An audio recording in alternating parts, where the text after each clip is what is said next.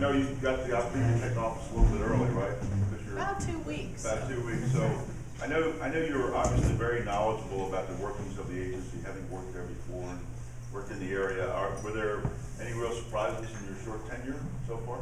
You know, I think how much this agency does with as not many finances as we all think they need to have, and that's been one of our goals this session, is to make sure we put some money into this agency and aggressively ask for it. I think the industry has propped this agency up for quite a while, which we all appreciate. Right. But as commissioners, we've not been over there asking, and we are for the first time in probably about 10 years. And one of the biggest things, and I'm told we still have green screens in this agency. I'm not sure that's right, but it's not that much better. We're working on, we have an IT plan that was developed in a 6-week period because the IT director's only been there 2 weeks longer than I have now. So he has come in, developed a plan, gotten feedback from industry and the general public, and we are out trying to get money for that as well, which is $21 million, not insignificant, but we think a good upgrade that this agency needs. And I would quickly hasten to add, it's my understanding that the industry is very supportive of your getting those additional funds. They have been, and we appreciate that actually, because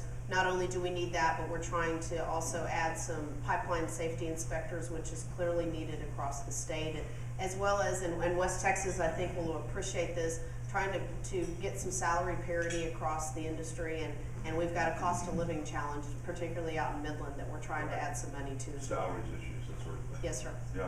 Now, I know that, I'm not sure exactly what the demarcation point is of the shale, the beginning of the shale plays, but I heard this morning that oil production is up 71% in Texas. That may be right. That may be right. That we are the Saudi Arabia. I mean, would you talk a little bit about 10 years ago versus today in terms of the oil and gas industry? We know right now we are producing 1.3 million barrels of oil a day out of Texas, which is a huge increase. The production of natural gas has gone down some, partly because of the price. It's $3.15, right? $3.15, which is down. So I think if as the price starts to go up, hopefully we'll see a lot more drilling in the shale areas where there's natural gas. But with new technology, particularly out in West Texas in the Eagle Ford area, in the Permian, we're seeing a huge explosion of growth, and I think we've got a real opportunity going forward, not just in the state but in the country. We expect within the next 5 to 10 years we'll be drilling 2 million barrels of oil out of this state alone. And if we start using our natural gas more efficiently and more effectively, that means we have an opportunity to be energy independent, I think, in the next 10 years with our friends in Canada and Mexico. That's right, North America independent. Yeah. Yes, sir. That would certainly be a great, happy day for everybody. Hopefully the administration will begin to see the light on some of those issues. We'll see. We've got some challenges. It's a real challenge. Natural gas. Some have advocated restrictions on export of natural gas. I was wondering if you have any feelings about that issue.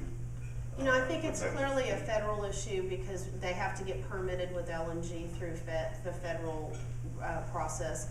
We've got 2 LNG terminals that have now turned, or one that's been permitted, one that is shipping oil out.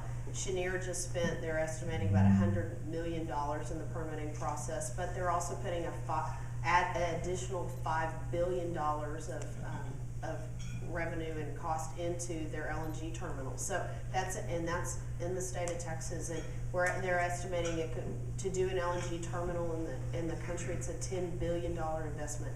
So that's something here. I think that you know, there's 2 sides of the story.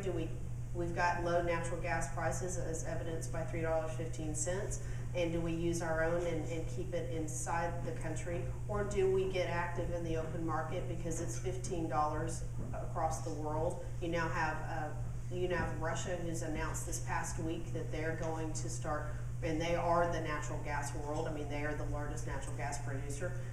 Or they're going to start aggressively now trying to ship it and sell it on the open market. So what do we do as a challenge? And I think that's a policy issue, but I think we've got a lot of natural gas, and it might not be a bad idea for us to look at all those issues. And I'm not sure how much the price would go up or not, but you definitely, for producers to get active in the natural gas industry again and start drilling again. In fact, we're 4 rigs down this week in the Barnett Shale up in the Fort Worth area.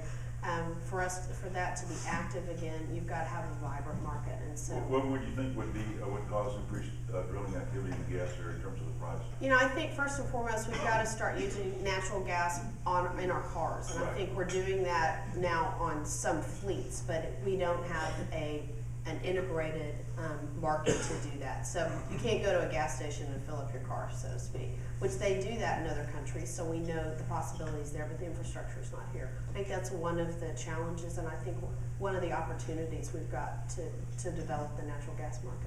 What do you think it would take? I mean, is it going to take a massive investment by the federal government or the private sector, or what would be a scenario under which substantially more vehicles on the roads are driven by natural gas? Well, I don't think the federal government ought to get involved in much of anything, so I think that's first and foremost. Softball number one.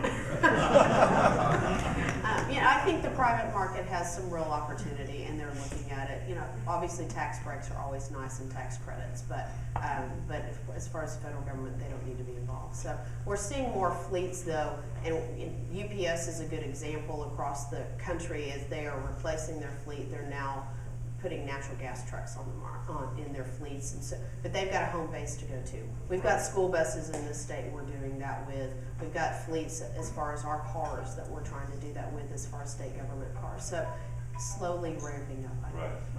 Well, obviously there's a lot of promise in that regard.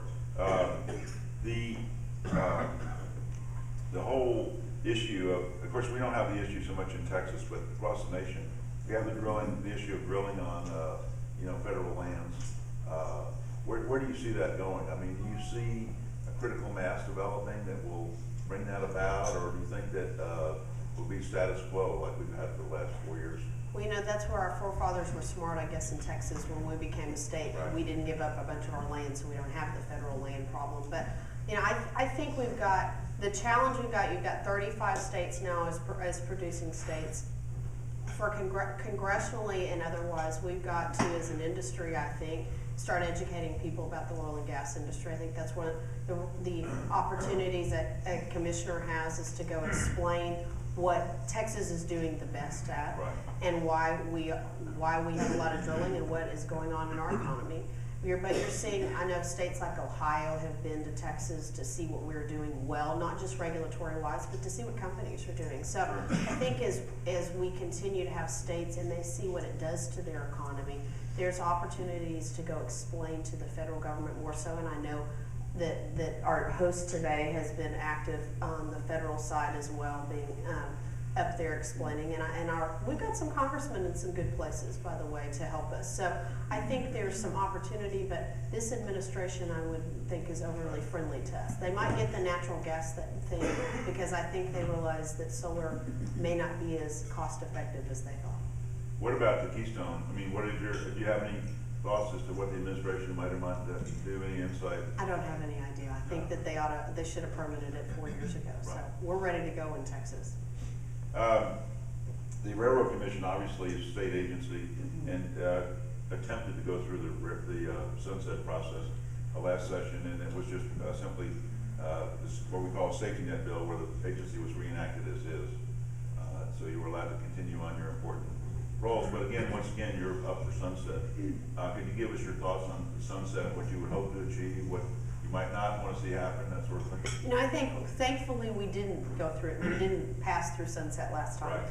You've got a totally different commission, frankly, than you did several years ago. You've got 3 new commissioners who weren't there when we started sunset 2.5 years ago. You've got a new executive director, and so we are a different agency than we were 2 years ago, which is a real positive. You have all 3 of us agreeing where we are on sunset recommendations, and actually agreeing where we are on budget requests. So that may be a new world for what's gone on over there in the past few years. But I think sunset, we are going to have an easier time.